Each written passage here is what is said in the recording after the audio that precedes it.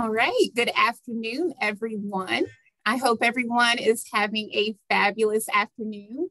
Thank you so much for taking part in our first webinar for summer. We are so excited to have Miss Betsy Weirda with us today.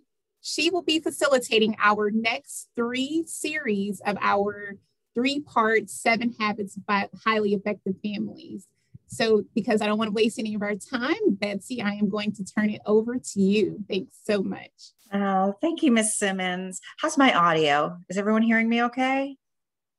Great. Wonderful. Welcome. Great. Welcome, everyone. Would love to have you come on camera if you could. I know many people have lots of obligations and lots of things going on, but if you can come on camera, that would be wonderful to see your faces. Again, I am Betsy Weirda. I'm actually coming to you from Port Charlotte, Florida. It's rainy and storming down here right now, but it is beautiful and such a gift to be in Florida. I am currently working as a coaching consultant with Franklin Covey, and our corporate office is out of Salt Lake City, Utah, but I serve as a coaching consultant in Florida, Georgia, and I'll be adding some schools in Louisiana next year as well. So it's just so wonderful to be with you. We have some beautiful content today that I think you're really going to love. But before we jump into it, one of my colleagues is also here. I think she's driving, but maybe she'll be able to say hello. June, are you with us? You're on mute, June.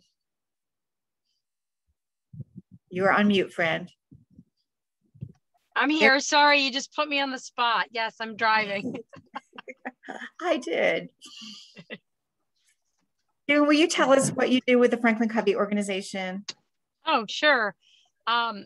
I work with school districts and schools, helping support them with their needs. And I have the pleasure of getting to meet wonderful people such as yourself on Zoom and in person. And I'm sure all the details aren't needed, but wanted to say thanks for being here. And I look forward to this series with you guys. Yes, and thanks, June, for that. And it will be a series. This is part 1. And again, we just have about 58 minutes where we're going to be talking together. So I'm going to be sharing content with you that you will just love. And what I really want from you, parents and families, is your input, your thoughts around the content, your thoughts about maybe using some of this in your homes and in your lives. So if you don't feel comfortable coming off mute, please feel free to use the chat box below. And Ms. Simmons is going to help me monitor that chat box. In fact, Ms. Simmons, you can just stop me and say, hey, Betsy, stop talking. We have some other people who want to say something. So let's use that chat box. And I will also invite you to come off mute and talk with us as well. So are we ready to start? Everybody ready? Woo, let's get this party started. And let's talk about families. Wow. Families. Yeah, they're not always easy, right?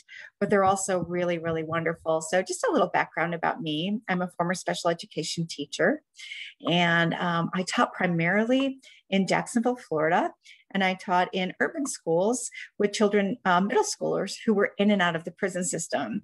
That's the majority of my years in education. I also was a principal and worked at a district office in St. Johns County, that's St. Augustine area.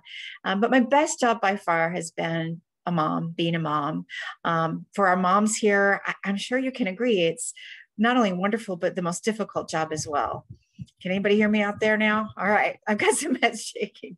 And, it's that kind of job that you don't punch in and out, right? It's 24 hours a day. And even when they're 18 and maybe they're out of the house, you're still a mom. So in fact, right now I'm sitting in my daughter's house. She's 35, and I'm helping her with her 2 children as her husband's in Houston on a business trip. So motherhood or parenthood or, the family, it's forever.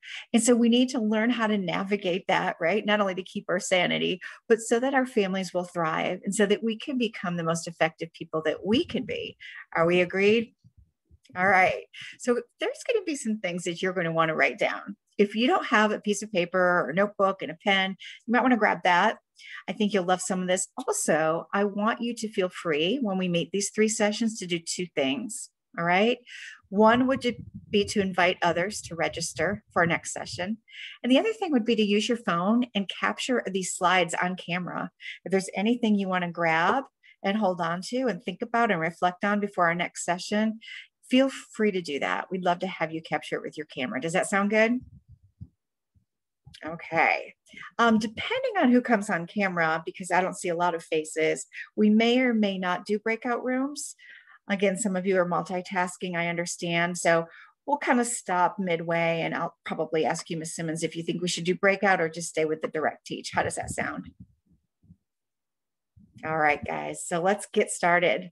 Whew, let's take a look at this quote from Dr. Stephen Covey. What do you think, families? Truth? Yeah. Everything starts at home, right? Our society begins at home, but no pressure on us parents, right? By the way, Dr. Covey is the author of the book called The 7 Habits of Highly Effective People. It was written in 1989, and it was typically used or previously used in the corporate world. And now we're bringing it into schools and teaching these habits, these wonderful 7 habits to students of all ages, and now to families. And again, sharing this wonderful content with you. So let's take a look at this. You know that all families are different. We're not here to define families. You define your own family, right?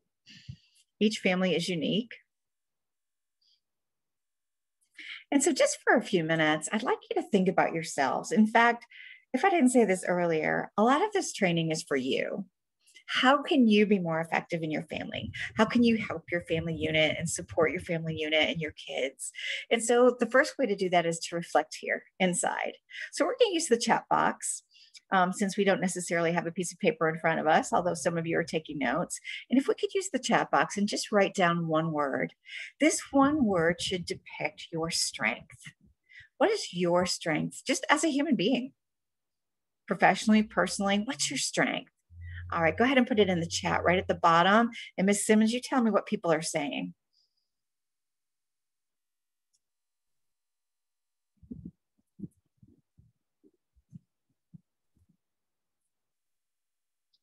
Okay, so we have Miss Rose saying kind, Miss Davis.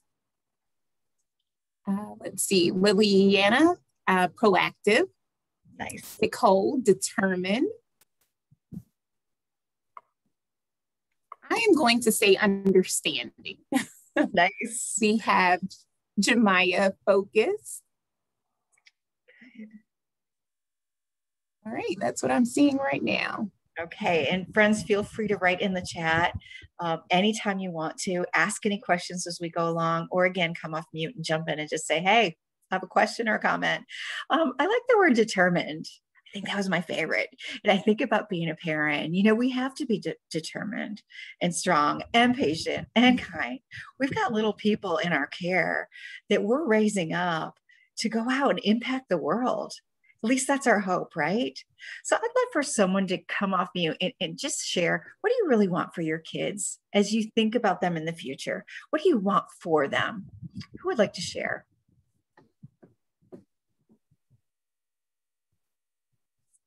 Anybody courageous enough? What do you want for your kids? Hi. Hi, Miss Davis Walker. Hi, I would like for my children to be successful in whatever way they feel they can be successful, as long as they're happy and they can be educated and be able to survive in the world. Beautiful. What a beautiful parent you are. So supportive, right? Wherever they find their strength and their happiness, that's where they need to be, right? And that's how they'll define success. You're not going to, as a parent, define it for them. Man, that's awesome. Anybody want to add to that? Hi, I don't know. I will not have video. Let's see. Oh, that's okay. Okay, there you are. Here. Yes. Yes. I'm here as a teacher, as a mother and a grandmother. I was very interested about this activity because I think that first I consider myself a lifelong learner. So yes. I'm here like I'm already a grandma, 7 and 4 years old, but also I work as a teacher for BPK 4 years old, 4 and 5 years old. So I think that adults, we have lots of things to offer, provide to the kids. And I want to be the example of, like I said, proactive and try, never give up, provide exposure to plenty of activities so they can choose what they really want and what they really like, and encourage them, not only judge them or say you have to do this, but be their supporter and guidance. Beautiful. That's beautiful. And I have to commend you, running around with 4-year-olds all day. Yes, kudos to you. That's amazing. By the way, I'm a grandmother of 4 toddlers as well. And, no easy feat. I can't imagine 20 of them every day. So congratulations to you for that. And thank you for what you're providing to all the kids in your life, right? And so here's my task for you, because I want you to walk away from each session, friends, with some homework. All right. Some things to try out with your family. Are you up for it? Okay. All right. I see some heads. All right. We're going to have courage here as parents. We have to, right? So number one, ask your family, have a family meeting. Even if your kids are grumbling, if they're teenagers and they're like, I don't want a family meeting, because that's what mine did, have them come and sit in a room, put away the social media for 5 minutes or 10 minutes, and just sit around and say, I just want to know, I went to this workshop today and they asked us what our strength was. So I just want to know, what do you guys think your strengths are? What do you think? Let's just go around and share. Then I'll let you go back to your social media, but we're going to have a little family meeting. All right. So if we did this, say that you take on this homework assignment tonight and you ask your family members their strengths, what do you think that would do for your family? Just a 10-minute meeting. What would it do for your family? Anybody? It'll definitely provide time together. Miss Simmons, you're seeing where I'm going here. Because throughout these 3 sessions, I'm going to be bringing topics up over and over again. I'll overdwell a little bit. And you might get sick of me saying, hey guys, why don't we have a family meeting? Or why don't you get together with your kids and your family tonight? I have to tell you, as a strategy, number one isn't really about strengths. It's about family meeting. And we did it when our kids were little and up through teenage years. Really, our purpose was just to kind of get our schedule straightened out. Like who's doing what Sunday through Sunday. So let's meet Sunday night before bed. Let's figure out who's going to make dinner, who's driving people where. So that's how it started. And then it turned into more of a sharing time. And, I was a teacher, so I had to bring in my teacher stuff. So I would say things like, hey, what was the best part of your day? Instead of what did you do at school today? Because you know what we get when we ask that? Right. Nothing. So we have 2 additional comments in the chat. So I just want to let you know, Sheena Lofton says, to celebrate the things we do well. I love that. And Ms. Rose Smith said, make them think about being a part of the family. Wonderful comments. Yeah. So I love those because there's something about the gathering, right? And so number one, start this idea of family meeting. And we call it in our work at Franklin Covey a cadence of accountability. But really what it is just a habit. Let's meet every Sunday, guys. Let's chat, see what you're doing, ask some open-ended questions so they have to answer them. What was the toughest part of today? What was the greatest part of today? We used to call that sweet and low. What was your sweet? What was your low? Come on. You're not leaving this room and going back to social media till you tell me. All right. So there's a strategy for you. And I think we have something else in the chat, Miss Simmons. Can you take a look real quick? I saw it lighting up. I was so excited. No? Nope. Okay. All right. Somebody gave it a second thought. So we're starting with this idea of family meeting, because what we really want to do, and even if your family is amazing, is to go from great to greater, right? We want to build a nurturing family culture where our kids feel safe, where they can talk to us, where they feel listened to, none of us are going to be perfect parents. I wasn't, I still am not. I can look back and think of all the mistakes I made. But my goal is just to get better every day, especially as my kids get older. My kids are in their 20s and 30s now. And so we're becoming friends, right? More so than that mom, boss kind of figure. So the nurturing piece is so important, especially when we want our kids to talk to us. Hey, parents, I don't know about you. I grew up in the 80s. I wouldn't want to grow up right now. I mean, sometimes I don't like, being 57, but on the other hand, it's hard out there. It's hard to navigate middle school. I work with high schools. In fact, I work with Fort Pierce Westwood Prep High School, one of the toughest schools and most wonderful schools out there. And the kids are going through a lot. I'm sure you know that. Would anybody like to add to that? Just, maybe there's a mom of a teenager or a dad or a family member of a teenager out there. Anybody want to add to that statement of, hey, it's tough out there for our kids? Any thoughts?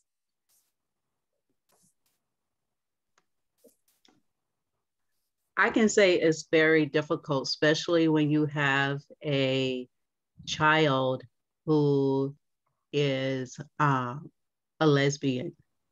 So yep. It's very difficult. And also her being in middle school was very difficult for her.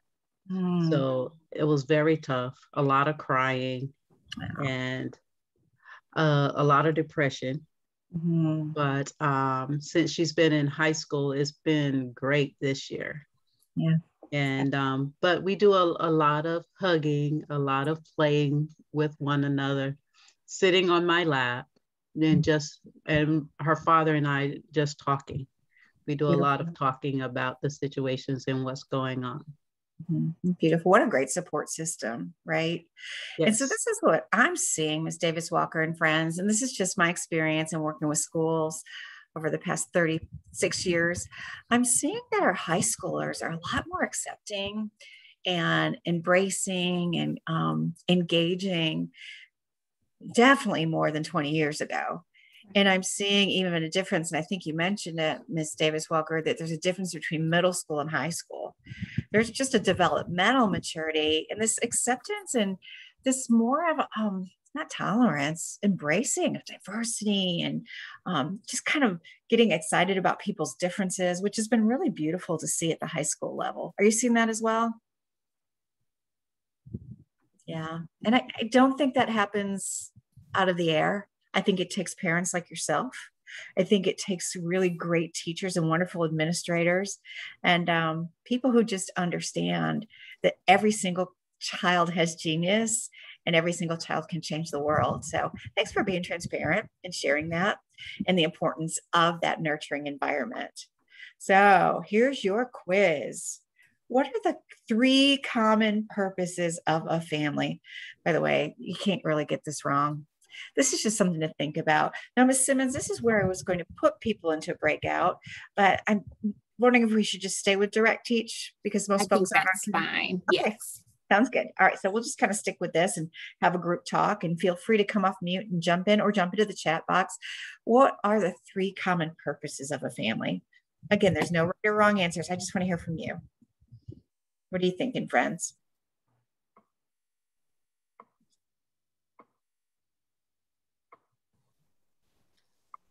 I'll give you a minute to write your answers in the chat. Okay, so we have love one another, nurture one another. I think also it's very important to maintain a tradition together or culture.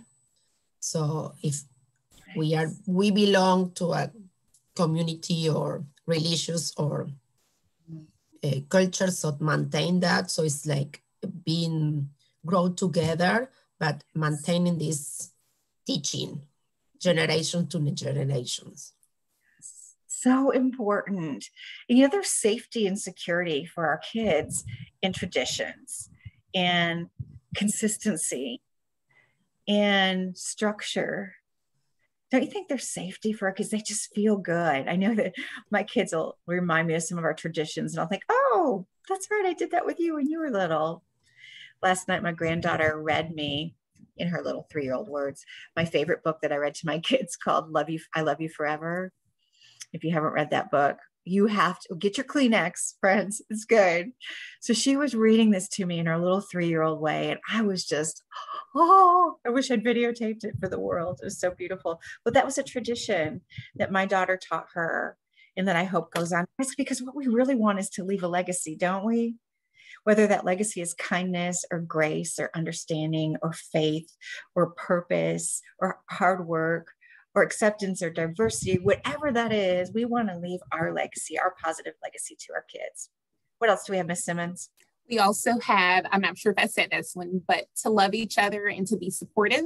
And Ms. Smith said, support, love, and understanding. Nice stuff, friends. Yes, so wonderful. So I didn't tell you this, but I grew up in New York. That means I'm going to be a little cheeky. Okay. So I look really nice, and I am, but I still want to push your thinking a little bit, parents. So over these 3 sessions, I might push you to think. And here's your first kind of pushy question.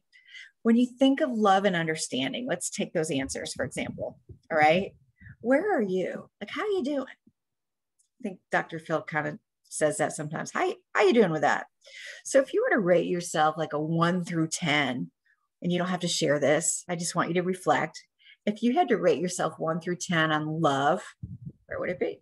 Where would you be? Most times, we have bad days and good days, but most times, where would you live? 1 through 10. And then if you had to rate yourself on understanding, or maybe that's another word for communication, where would you rate yourself 1 through 10? So just think about that for a minute.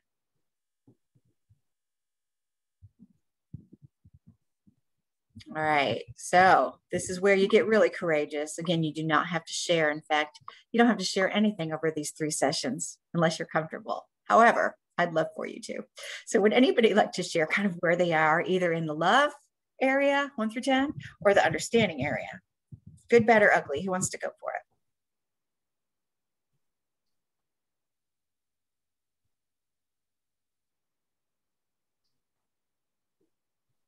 Okay, so Ms. Smith said love an 8 and understanding an 8.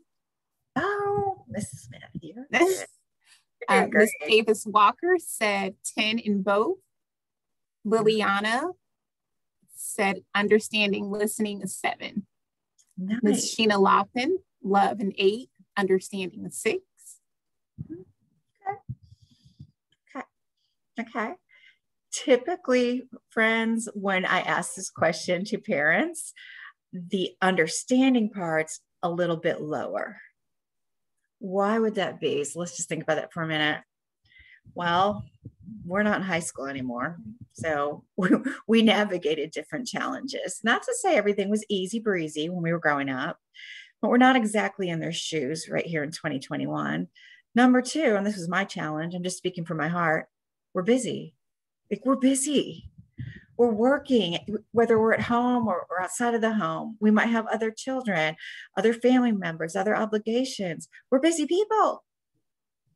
So with busyness, sometimes comes a lack of understanding because we want things quick. How was your day? Great. Okay, good. Now, what do you want for dinner? Okay, great. Let's go through a drive-through. Okay, what do you have to do tonight? I mean, we get caught up in what we call the whirlwind. And sometimes the understanding doesn't come because of that 4-letter word in all relationships, Time. Whew. Yes. Relationships take time. They take time. So I want to share something with you, and then I'm going to show you a video, but let me come off share here. And it's what we call the emotional bank account. And you might have heard of it. Sometimes in schools, we call it filling your bucket or bucket fillers. And we learn in our 7 habits training. And by the way, you're going to learn all 7 habits, okay, by the time we're done here. But I'm setting it up, setting the stage tonight. We learn in 7 habits training that when we have relationships, we need to understand each other's currency. Okay. So Ms. Simmons, I'm going to pretend that you and I are colleagues and we work closely together, and it would be really important for us to build trust. And so for us to build trust, I would need to know from you, what's your currency? What helps you work more effectively? What aids our communication? So for example, you might need a quiet environment where I'm just not talking all the time. All right. So it would be important for you to tell me that. Or you might need to verbally process things when we have ideas, like, I just want to talk it out. I don't want your advice. Just let me talk it out. So I would need to know what fills your bucket. Well, we need to do the same thing with our kids, friends. What is the currency of your children? If you're taking notes, write that down. And guess what? All you have to do is ask them. They're smart. And, they might say, money, just give me money and I'll make my bed. All right. That's where you're going to guide them and help them see that this isn't about money. But, your kids are all different, probably, if you have multiple kids. I know mine were. I have one child who really loved affirmation. You're doing a great job, Jenna. You're amazing. People love you at work. And then I have an older daughter and she's like, I don't want to hear all that. Just help me fold the laundry. Okay. Right. And then, my son is more about just show up. Mom, I just want you to be here. That was what filled his bucket. Does that make sense, everybody? All right. What do you think about that idea of emotional bank account with our children? Somebody talk to me. What are you thinking? Somebody jump in.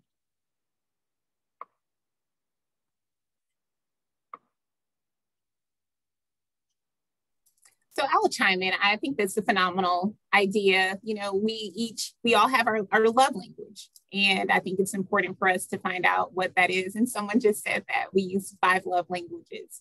And I think that's an awesome activity to do with your children if they're older, because we want to know, how can we love and cater to their love language most effectively.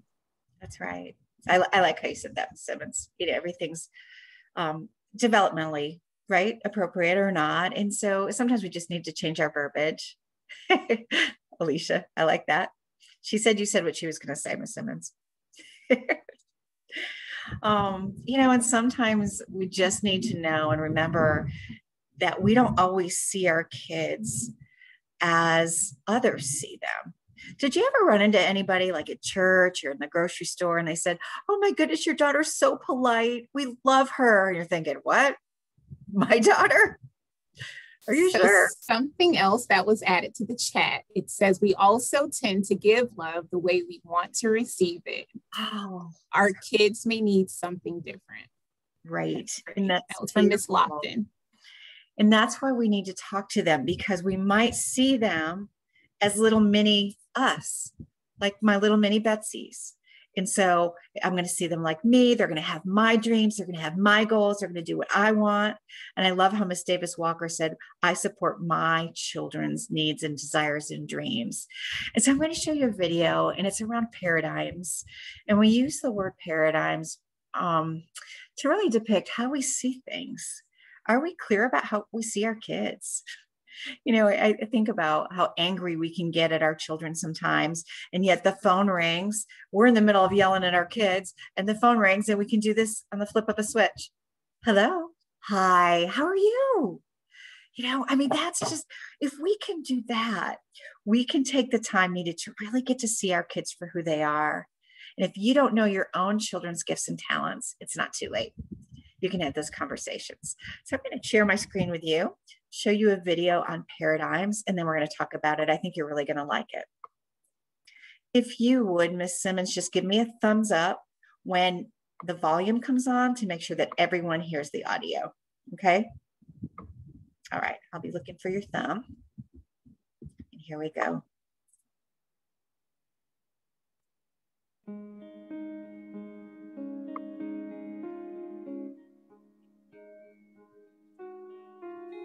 So much of what we do in our personal lives and at the office is the result of the paradigms we hold. And what we do, in turn, affects the results we get. Thanks for coming to the meeting today, everyone. The word paradigm comes from the Greek root paradigma, meaning pattern, the pattern we expect to see, or the mental image of the way things are.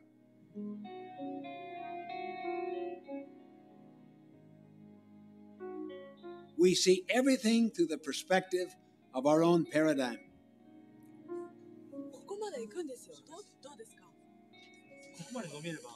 What we see, our paradigms, determine what we do, which in turn determines what we get. And unless we consciously stand apart from and examine our paradigms, we might never see that perhaps many of them are distorted, short-sighted, or just flat out wrong. I remember a mini paradigm shift I experienced one Sunday morning on a subway in New York City. People were sitting very quietly, some reading, some resting with their eyes closed. Suddenly, a man and his children entered the subway car. The children ran yelling to the car, throwing things, grabbing people's newspapers. Their father sat down near me and closed his eyes and did nothing. I felt irritated. I could not believe he would let his children run wild like that. After a few minutes of patience and restraint, I turned to him and said, "Sir, your children are really disturbing a lot of people. I wonder if you could control them just a little more." Yeah, you're right. I should do something. But we just came from the hospital where their mother died about an hour ago, and I guess they don't know how to handle it. Guess I don't know how to handle it. Can you imagine how I felt at that moment? My paradigm shifted. Suddenly I saw things differently. And because I saw differently, I thought differently. I felt differently. I acted differently. My irritation vanished. Compassion flowed freely. I wanted to help instead of criticizing and complaining. Once you see things as they really are, you'll think, feel, and act differently. And you'll do it automatically, spontaneously. If you want to make minor changes in your life, work on your behavior. But if you want to make significant quantum breakthroughs, work on your paradigms. Wow. Whew. I remember seeing that for the first time and I actually teared up. That's a true story. That's Dr. Stephen Covey, who wrote the book, 7 Habits of Highly Effective People. You know, as a teacher, I know we have some teachers here as well. I remember sometimes getting frustrated with some students. I wasn't the perfect teacher. And I would train myself to say, "Betsy, what are his gifts and talents? What are his gifts and talents? I know she's got some in there." All right. So I'm going to give you homework assignment number 2. If you're taking notes, here we go. Number 2, sit down tonight with a journal or a pen, some paper, and just put your kids' names down, or maybe all your family members' names down. And this can be just between you, or you can do this in a family meeting. And you write their gifts and talents down. Now, you've already had that family meeting where they say, "Hey, this is my strength. I think I'm really good at being kind," or "I'm patient with my little brother because he drives me nuts," that kind of thing. Now it's your turn to reflect. Put your family members' names down and just write down their gifts and talents and bring that mindset, that paradigm back when things get tough, because things do get tough. I mean, think of it, friends. We live together in houses, in buildings with these people called our family. It's not easy. We're sharing stuff like toothpaste. This is hard. What are your thoughts about this or about the video? I'd love to hear your thoughts. Anything in the chat, or you can come off mute. Sheena, thank you. Yeah. And keep that paper with you, right? When you get really stressed out with your kids, you bring that back out. I know Billy Bob's got a gift and talent. Better find it before I get really upset, right? What else? Any other thoughts about the video or the assignment? You know, I immediately thought about coming off of a year of dealing with the pandemic. And that's something that I continually told the families that I work with. You know, we have to show a lot of grace right now. And I think that's something that we'll continue doing, and we need to continue doing. It's just showing grace to each other, our students, our children, you know, our significant others. It's really important. Alicia placed in the chat, perception is important. How we think things are may not always be the right way. I love that. Oh, that is good. Yeah, we make assumptions. We make assumptions with people. We make assumptions with our kids, right? And we find frustration with our kids when we make assumptions. Do you do that? Sometimes we assume they were somewhere and they weren't, or they did something and they didn't, and it can cause so much frustration. Anybody? Miss Lofton says, focused on the donut, not the whole. Our kids have wonderful gifts and talents that we can amplify. Beautiful. Oh, that is so good. I like that. I'm taking that with me. Thank you for that. Oh, I'm going to digress just a little bit and show you something, because you mentioned the pandemic, Miss Simmons, and it's been about a year and a half now, really, when we think about it. Educationally speaking, I don't know if you knew this, parents, but over the United States, our kiddos overall, research says, have lost over 9 months of academic instruction, and sometimes over 9 months of academic achievement. You know, maybe not your kids specifically, but statistics show that we're in trouble. We've had a real learning loss out there. That's number one. The other thing that we've seen out there due to this pandemic and other things, come on, there's other things going on out there. Social injustice, the George Floyd situation. And friends, here's what we know. The TV's been on. I mean, it's on at my house a lot. And we can't shield our kids from everything. And then let's throw in some nasty politics, right? Our kids have been through a lot. And so what research says is that our children and us have been through trauma. Now that sounds pretty dramatic, doesn't it? Mm-hmm. Can you read what's in the chat? I'm loving that. Yes, I would love to. Miss Liliana says, be aware of our beliefs, our judgments, in order to understand others, or just listening to others. And she also wrote acceptance. Yeah, well, she's ahead of the game. She's on session number 2 already. Awesome. That's habit 5, right? So hold that before we get into the habits. And again, we only have about 20 minutes left, but I want to just show you what we've been through as human beings. And, you know, we have at least one commonality, probably many, many more, but one is that we're all human beings. And here it is. We've been through change. So research says when change happens as human beings, we go into what we call the zone of disruption. And our lives are turned upside down for whatever reason, an external force such as the pandemic, right? And as human beings, we flee. It's fight or flight, or we go into a zone of adoption. We adopt or adapt to the change. And hopefully we go into what we call this zone of innovation, where we can be better than we were before, where something creative and inspiring, a silver lining, can come out of the pandemic or any other thing that happens to us. So we're just going to stop right here. And I just want you to think about not only us, but our kids and what they've been through, because everybody in the world, like we have this global connection now that everybody in the world has gone through this pandemic. It's scary, but it's also unifying when we think about it. So here's my question, parents. What have the silver linings been for us as families from the pandemic, or from this last year and a half? What are the silver linings? Either share in the chat or come off mute. What do you think the silver linings are? For my family, the silver lining has been more time together. More so, you know, in the beginning of the pandemic, when everything kind of slowed down, I was really appreciative of having that one-on-one time with them and really getting to know what's important to them, what they need.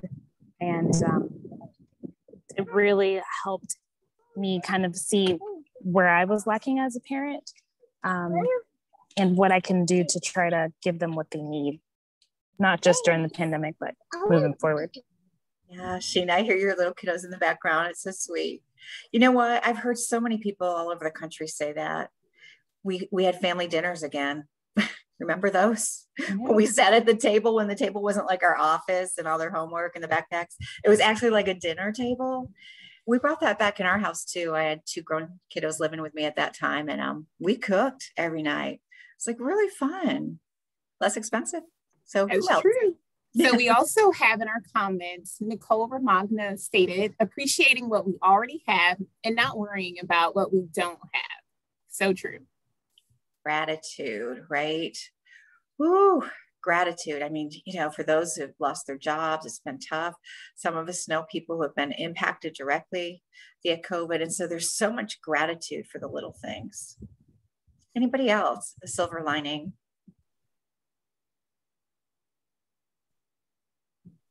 All right, homework assignment. Are we on 3 or 4, Miss Davis Walker? I'm just filling you up with homework. 3, yeah, okay, it's 3. All right, here's number 3. And these are just considerations, friends. And I'm talking to myself too, by the way. Not a perfect parent for sure. Bring back the family dinner, maybe even if it's just once a week. I think there's beauty in that. Just like Sheena was saying, you know, just stopping and breathing and getting to know our kids and our family members again. What do you think? Just one time? Maybe some of you are really good at that. And that's awesome. I know I wasn't. And still, even today, it's like, hey, with my husband or my older kids, if they're around, grab the plate, let's sit in front of the TV. Let's be entertained. You know, there's just some beauty about turning it off. Any thoughts? Okay, so reminder, we've all been through trauma, okay? We've been through some stuff. Any other comments about that? All right, let's think about how we can continue to help our kids, right? Navigate. Ooh, some stuff out there. I'm gonna show you another slide. One of the things that we can do with our kids is to use what we call proactive language. All right. Now, some of you know the 7 habits, and you know that habit 1 is be proactive. We teach this to our kids in our schools, and it's so fun. Even our littlest kids, like our little 3-year-olds, can say, I want to be proactive. I'm in charge of me. And then our older kids learn to be proactive. It means you carry your own weather. You can rise above difficult circumstances. You can leave a legacy and become a transition person to others by the way you act or respond versus react. So this really has to do with brain research. Now stay with me on this. This is interesting. And you might think at first, this is a little corny, but there's brain research to this. And it's about how we speak to ourselves and to others. So homework number 4 tonight. Now don't be too weird about it, but you're going to use proactive language with your families. All right, if I could, Miss Simmons, get a thumbs up. I want to know that you can hear this. And if you can't, we'll go back and try it again. Take a look.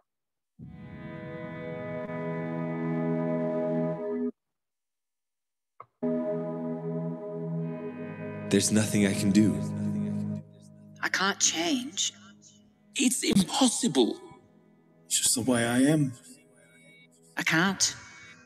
I have to. If only they... Our paradigms are both revealed and shaped by the words we use. If we see ourselves as powerless, it shows up in our language.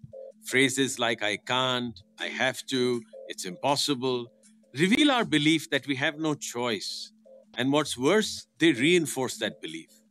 However, if we see ourselves as capable and able to effect change in our lives, this also shows up in our language.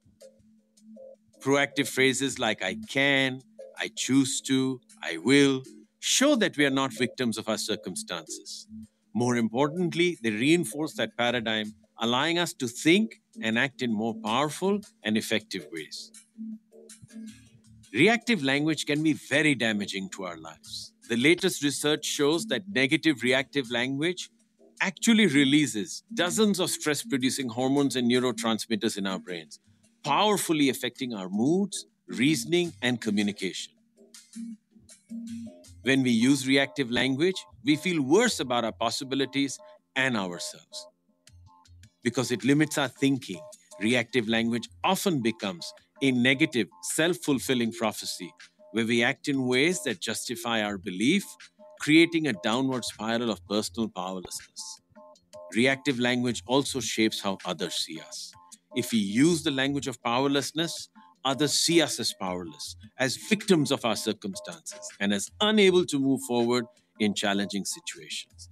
As a result, we lose their confidence and trust. Proactive language, however, is entirely different. Research suggests that when we change the words we use to proactive rather than reactive language, we can actually alter our brain's chemistry and functioning in positive, helpful ways. We actually feel better and think better when we use proactive language. Consistent proactive language affirms our capacity to choose. It reflects and reinforces a proactive approach to life. It's a solutions mindset that creates an upward spiral of more effective thinking, doing, and results.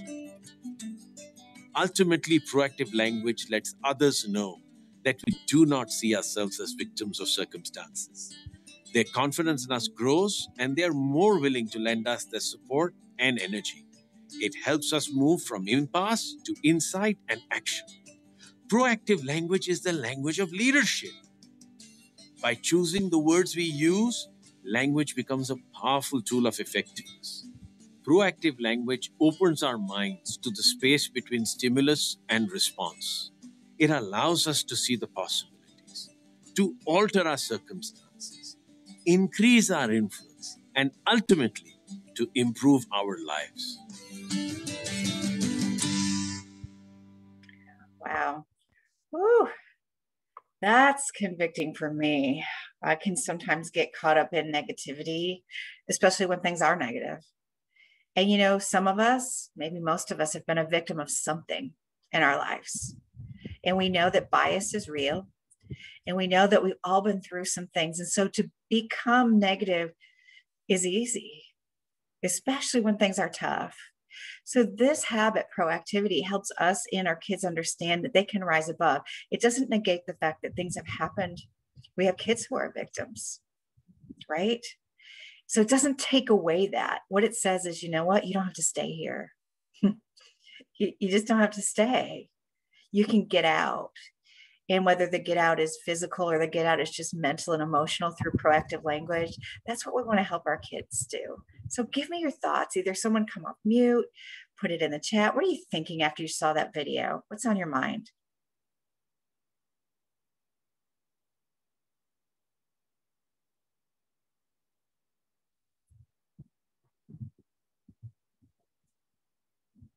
Anybody? Ms. Simmons?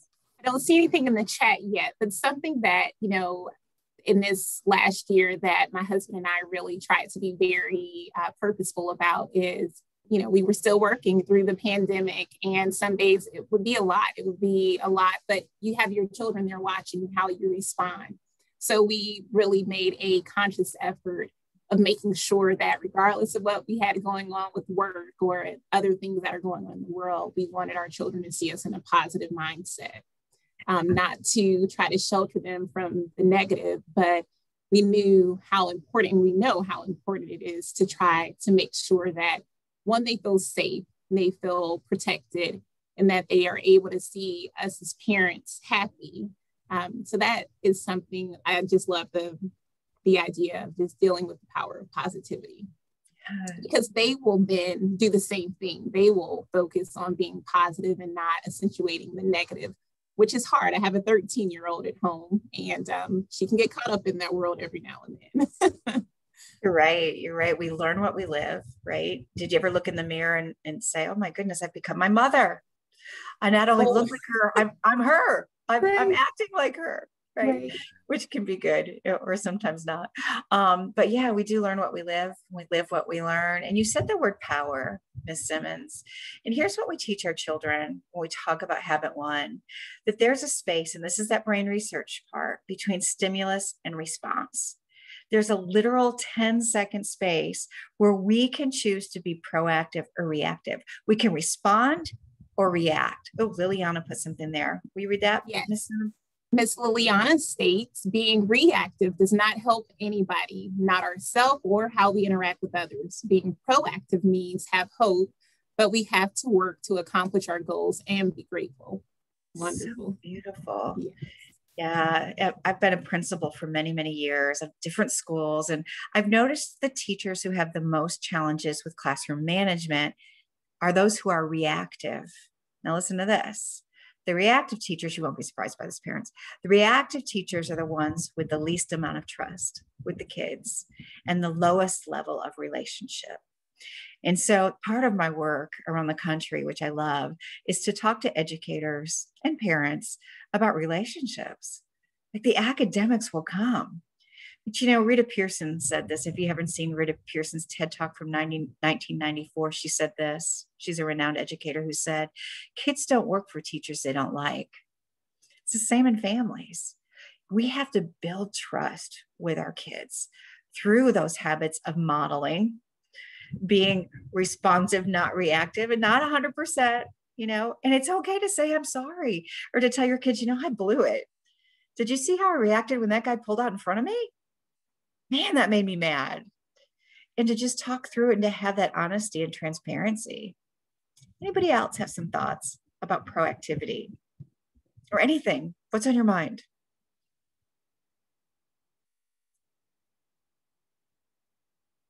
All right. Ms. Davis Walker, I see your beautiful face. Anything you're thinking about there, friend? You're good. You're good. Okay. Well, we're going to talk about you. Remember, I told you this is about you. One of the additional ways, besides proactive language, to ensure that we're modeling strength, right, and response, not reactiveness, is right here. Parents, we are not good at this. I'm being honest. We stink. Why? For lack of a better word, why are we bad at this? Let's put it in the chat. Why can't we just once in a while put ourselves first? Let's have some answers in the chat, friends, or come off mute.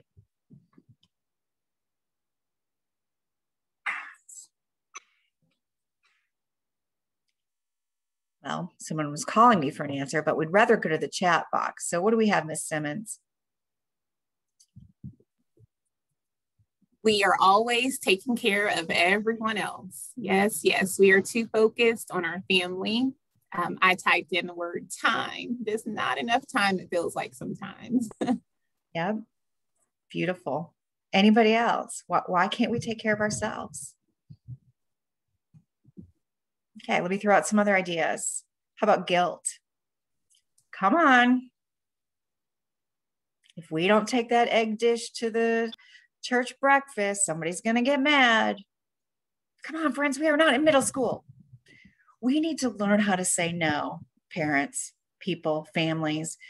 No to what's good and yes to what's best. Is something else in the chat, Ms. Simmons? I think there might be something else there. Someone just said true. That is very true. You know, it doesn't happen overnight. I was one of those people pleasers. I think it took until I was about 40 years old. And, you know, some kind of craziness with my mother-in-law. But I just decided, hey, enough. Boundaries are healthy. And you become healthier when you have boundaries. Here's how you become really healthy. When on your calendar each week, you're on it. Here's homework assignment number 5, 6, or something. Take a look at your calendar. And if you understand that you can only live your purpose and leave a legacy by being well, you're going to put yourself on your calendar.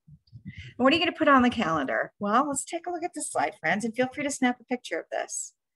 Where do you need to spend time? As whole people, as human beings, we have 4 dimensions. Our body, how we take care of ourselves physically, our heart, that's our relationships, and our relationship with ourselves. Some of us love a lot of people, but don't even love ourselves.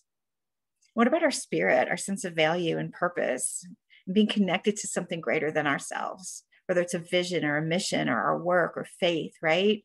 And then what about our mind? Are we learning? Are we growing? Right? So this is what Dr. Covey says when we teach the 7 habits, that we should take time for ourselves in each one of these areas every week to become the whole person, the healthiest version of ourselves, so that we can live our purpose well. Woo! Now that's a lot of thinking right there. Can you imagine putting 4 hours on your calendar for you? Miss Davis, you are like, no way. And maybe, okay, let me be realistic because I don't have little kids at home anymore. Maybe you can't. Maybe it's a half an hour. Maybe it's just here. You take the kids. I need 30 minutes to just walk. Put on your music that you love. Let's talk. Where do you need to work? Like, where's the place where you need to really improve? Who would like to share? Maybe a struggle.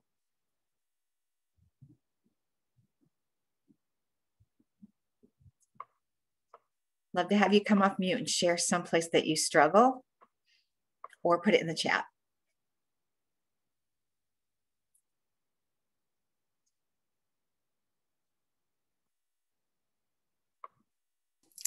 Okay, so someone said exercising. I believe it was Tamara Carruthers. Yeah, it's tough. I'm right there with her. Yeah, I'm thinking about my day-to-day. I usually, when I'm home in the office, I usually put in some 10-minute walks. I haven't even done that today. Marquia Bird said self-worth. Yes, I think that first we need to accept ourselves and do things for ourselves, and put ourselves first and constantly doing things for others to please others, even at work or in the house. So it's. Oh, I'm so glad you said that. And that's hard to accept because we're nurturers. We love our families. Many of us have jobs outside of the home, and many of us just really put our hearts and souls into that as well. And yet if we keep going and going and going, we're going to burn out. And so I want you to think about this tonight as part of your homework. That image. Oh, go ahead. Oh, I just want to say, I do have a difficult time doing things for myself because I do work outside the home. I'm also was in 2 universities. Wow. So I'm in grad school in 2 different colleges. So that is very difficult to find time for myself. So yes, it's very difficult. And I never get a chance to do anything for myself. Even now during the summer, I'm helping somebody else. Yeah. Yeah. You know, so that's part of who you are, right? Yes. You're a giver and a nurturer. So yeah, I remember being in grad school and all that craziness. So I'm going to push you, Miss Davis W. I'm going to push you. Of course, you don't have time. I'm going to push you to create it. And I want you to think about it between now and we get back together on July 8th. How can you create 30 minutes? Maybe it's Saturday afternoon and you just take a walk or go to a movie or just, it's your me time. Go to a restaurant, have a meal by yourself. I love doing that. I love doing that too, but I am taking time for myself. So I'll be away from my home for 2 weeks. What? And going to be with my mother while my daughter and my husband are at home. That's lovely. That's lovely. All right. Just remember, sometimes you need a little space from the mom too. So you take care of yourself while you're there. All right. All right, friends. So I hope you took a picture of this. I think it's just such a great reminder of us as whole people, right? Miss Simmons, I'm going to put you on the spot here and stop sharing. I'm going to pull up our closing video today. I'd love to have you share and then people share in the chat box. What are you taking away today from this very short, but I hope meaningful session? What are you taking away as a parent? So many things. Miss Betsy, as I was telling you, I'm a mom of 3 and their ages are 13, 10, and 3. So there's a great big gap in there of age. However, journaling is something that I am really I used to do it and I want to do more. I'm looking forward to, we have not consistently, we used to have family meetings. So I'm really excited about having a family meeting and having them talk about, what they feel their gifts and their talents are. I'm super excited about that. I'm sorry. So I am going to identify what their gifts and talents are. I'm glad to be able to ask them about what their strengths are. The family dinner, I'm so happy that I can say that probably 4 out of 7 nights a week, we do sit down and eat dinner together. So I do work very hard to make sure that happens, but we do it. And it's so valuable, even if my husband isn't home, at least the kids and I do it. And it's great time for conversation. No technology. We're just sitting at the table, eating and having great conversation. Great. And I am going to figure out how to put at least 2 hours a week on the calendar for myself. I'm going to start there. I don't think I can start right at 4. I'm going to start with 2. That's awesome. I just wanted Miss Davis Walker to do 30 minutes. So this is good. This is good. No, this is great. Thank you. You're welcome. Thank you for sharing, guys. Again, our next session is July 8th. Don't go anywhere. I just want to leave with one quick video. It's really, really fast. If you can stay, please watch it. It's called The Hidden Story. And as we're taking care of ourselves, just remember, somebody talked about having grace. Remember to have empathy and grace for others, because we're all going through something. Again, we've all been through trauma, our kids, as well as our family members. And let me take you back to one thing, the emotional bank account. You know how I said deposits? It's important to deposit and find our family's currency. Also be really careful of taking withdrawals from our family. And do you know who we withdraw from the most? The people who are closest to us. We are sometimes more kind and more generous and nurturing to the people we work with than we are to the people in our own home, because we know that they're going to love us unconditionally. So make some deposits over the next few weeks. Again, I'll see you on the 8th, but take a look at this video on empathy. I think you're really going to love it. Again, Ms. Simmons, if you could give me a thumbs up if we can hear it. And then I wish you a great evening.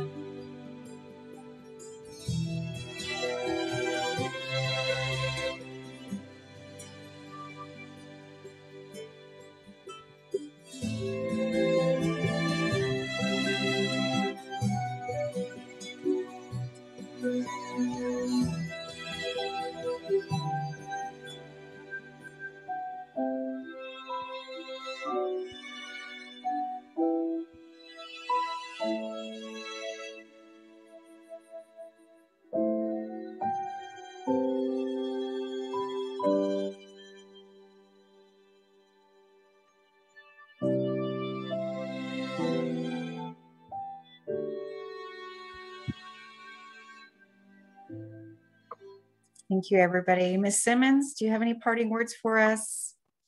Yes, thank you so much. I've seen that video and I get choked up every time, so excuse me. But thank you to everyone that took time out of their day to participate in this webinar.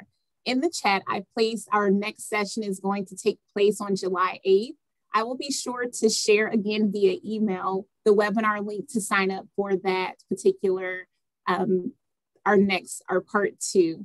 Also, we have materials that are en route to us to provide you all with. I have placed my email in the chat. So if you can please just send me an email if possible. It is Simmons, K-E-O, that's S-I-M-M-O-N-S, K-E-O @pcsb.org. Please email me the school that your child attends, and I will be sure to make sure that the materials are delivered to the school. Again, thank you so much. I can't say thank you enough to Ms. Betsy Weirda. We truly, truly appreciate you. And we look forward to doing this again. Thanks so much. You all have a great evening. Bye, everybody. Thank you.